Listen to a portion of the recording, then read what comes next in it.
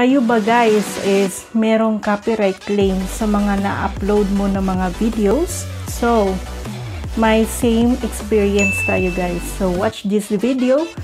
Tuturuan ko kayo guys paano i-dispute yung mga copyright claim ninyo.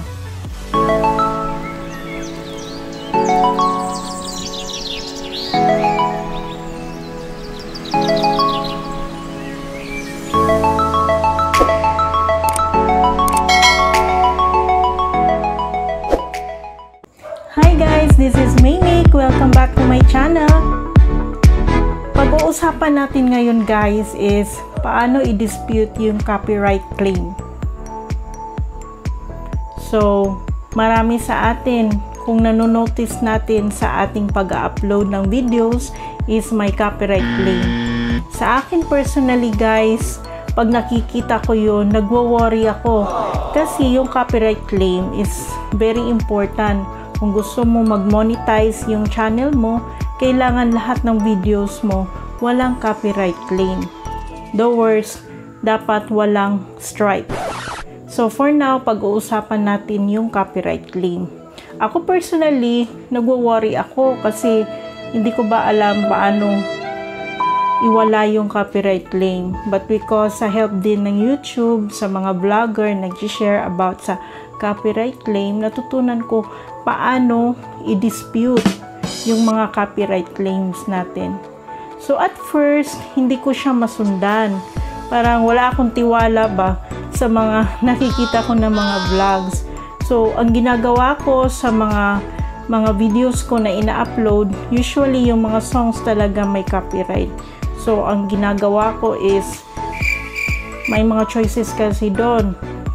Iti-trim mo yung song or i-replace mo yung song or i-mute mo yung song. So sayang naman 'di ba? Kasi gusto mo yung mga background music na ginagamit mo. So may video ako guys na i-share sa inyo. So nag-upload ako. I-share ko yan later. Nag-upload ako guys ng sample video na may copyright song. So tuturuan ko kayo kung paano i-dispute yon. And at the same time, i-share ko rin din sa inyo yung experience ko about sa videos. Isang video ko na nag-dispute ako April 10, 2021. Yun, I'm so happy kasi na-release yung copyright claim ko after 14 days. So, ganun lang kabilis in 2 weeks. So, yun, masaya ako, parang nawalan ako ng tinik. Kasi simple lang pala mag-dispute ng copyright claim. Hindi siya big issue. So, yun, dapat yung mga reasons mo mas okay or yung reasons mo ay matatanggap or katanggap-tanggap sa YouTube. So, yun, i-release niya yung copyright claim mo. So, at first, nakakatakot talaga. Nakaka-worry kasi as a new vlogger like me, isa akong baguhan as a vlogger. So, parang kung saan pa, hindi ko alam yung pasikot-sikot sa YouTube. But now, naiintindihan ko na siya pa konti-konti. So, hindi pala nakakatakot yung copyright claim. At madali lang din siyang i-dispute. So, ganun siya guys. So, pasensya na guys sa video ko guys kasi maingay yung background kasi maraming tao sa bahay namin. So, sundan mo na lang yung mga clinic-click ko sa videos ko. So, I hope makakatulong to guys sa pag-dispute sa copyright claim din ninyo. 12 seconds later. So, ito na guys, ituro ko na sa inyo paano mag-dispute ng copyright claim. So, puntahan natin yung channel ko. So, papasok lang tayo sa YouTube. So, type natin YouTube. So, click mo tong icon mo kasi nakalagin na tayo sa Google Mail natin. So, click mo lang tong icon mo. Tapos, click your channel. Tapos alam naman natin ito mag-upload tayo ng video. So, click mo lang to. Click ng new video. Upload video. So, mag-upload tayo ng video, guys. So, click yung arrow or select files. Pareho lang din yon. So, click arrow tayo ngayon. So, hanapin natin. Saan natin din-download yung video natin. So, just click, then open. Tapos, yan guys. Gagawa tayo ng title sa bagong upload natin na video. Magta-type tayo. April 2021 pics ang i-title natin. Tapos gagawa tayo ng description sa sample video natin.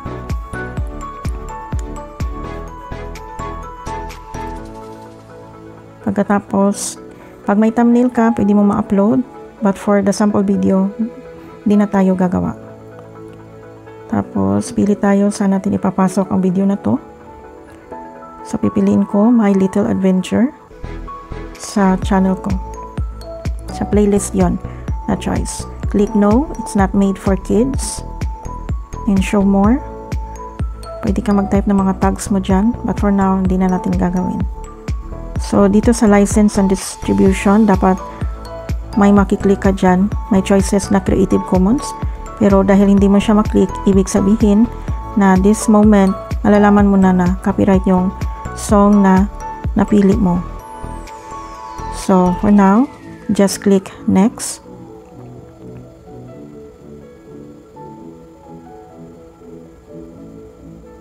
Then click next again.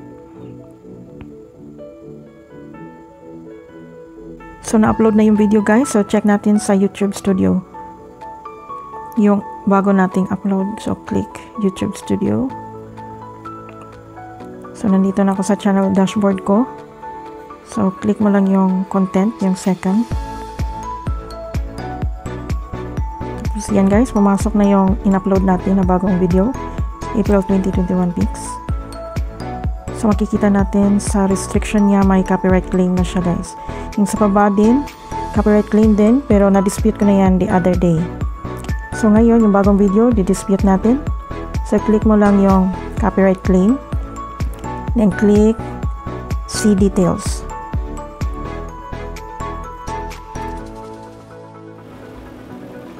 So, ito guys, ang lalabas sa copyright. Pag-click natin. So, scroll down lang. So, sabi niya, video cannot be monetized. Add revenue paid to copyright owner. So, yung song na to, may nag-own na. So, yung song na Love, Love, Love. So, makikita mo, hinighlight niya from the start to the end, copyright song siya. So, ang gagawin natin is, i-click mo lang tong select action. Click mo to. So, sabi niya replace song or mute song. So, nasa sa'yo kung gusto mong palitan yung song. So, may mga ibibigay si YouTube na mga song na pagpipilian mo. Or mute mo, meaning walang maririnig sa video mo. Sayang naman yung background music mo. So, ang gagawin natin, i-dispute natin siya. So, just click dispute. So, ito ang lalabas guys. May mga reasons ya. Remember that the following are not valid reasons to dispute a content ID claim. So, itong tatlo. Sabi niya, I own a copy of the song or video. Second, I'm not making money from my video. Third is I give credit to the copyright owner. So, yung tatlong yan, hindi daw to valid. So, sabi dito sa baba, my dispute isn't based on any of the reasons above. I would still like to dispute this content ID claim. So, i-click mo lang ang box. Tapos, click continue.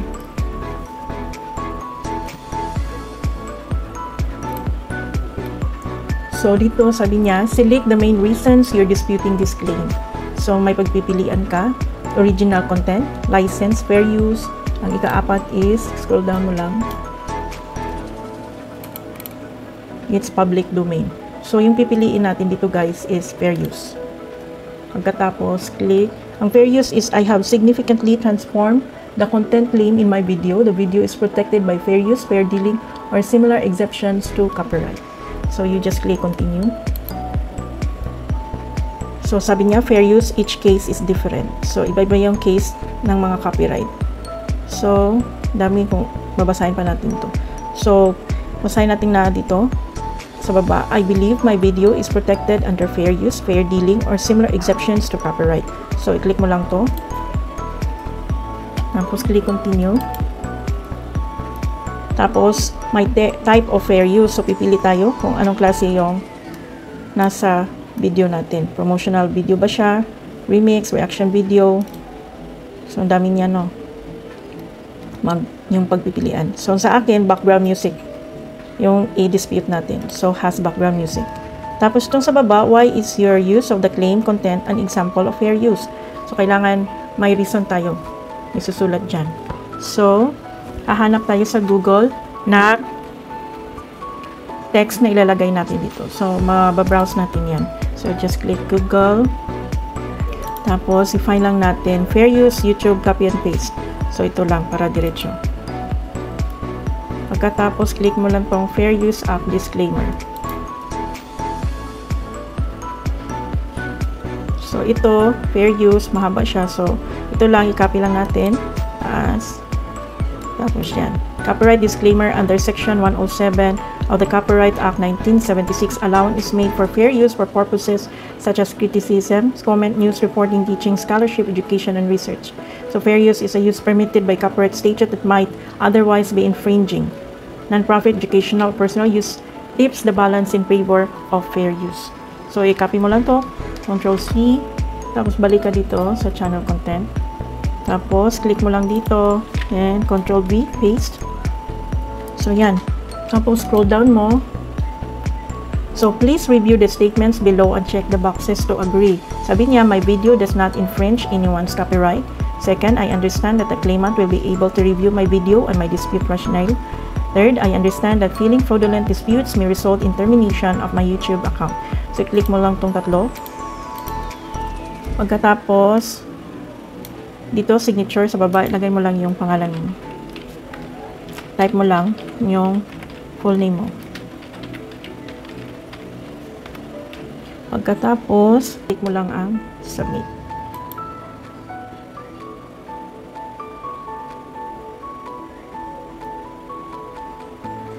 So, yan ang lalabas, guys. Dispute submitted. Disputes will be sent to the claimant for review.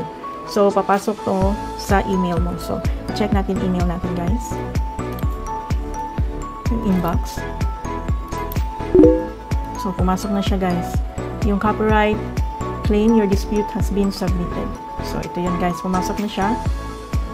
Na-receive na ni YouTube yung dispute natin. So, click mo yan. So, ito yung ginawa nating bagong video, April 2021 pics. So, hihintayin lang natin to, guys, kung kailan to niya i-approve ni YouTube.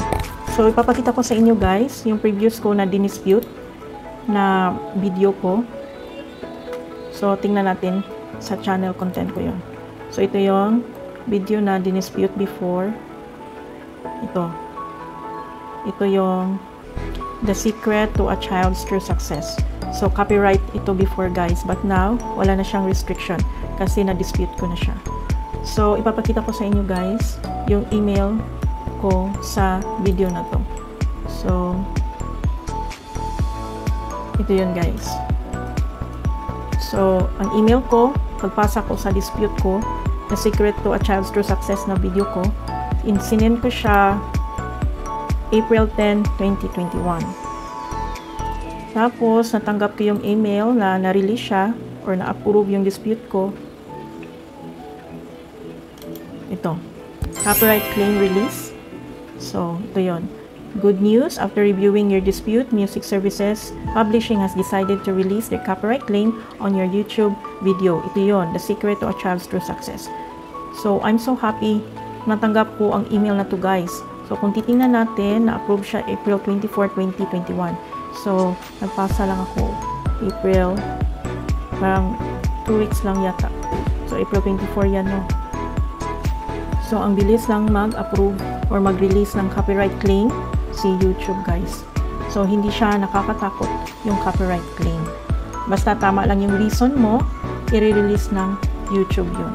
So, safe yung videos mo. So, importante yun yung ma-dispute natin ang copyright claim, especially kung gusto nating mag-monetize yung channel natin. So, yan lang kasimple, guys, no? So, 14 days lang guys. So, ganun lang kabilis. So, I hope may natutunan kayo guys sa video na ito. Hindi mahirap or hindi nakakatakot magkaroon ng copyright claim. So, bantayan na lang natin every time mag-upload tayo ng video natin na yung mga songs natin ay walang copyright. Or importante, ma-dispute natin yung copyright ng mga songs para safe yung mga videos natin. So, salamat guys for watching. So, happy uploading guys, happy vlogging, and thank you for watching guys. Have a good day. Bye!